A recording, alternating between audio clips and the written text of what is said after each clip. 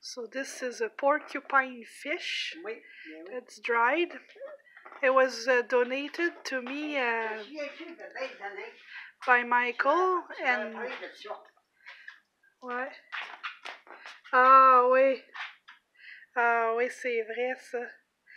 So this is Mr. Chartrand. He's taking care of the museum in Rockland, and this is the newspaper article. And as you can see, like the museum is filled with stuff.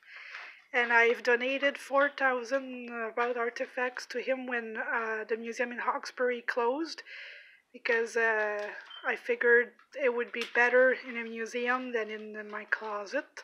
So I gave a lot of stuff for, and he's taking really good care of the collection. I'm really happy. So, so this is a porcupine fish. That's one of them.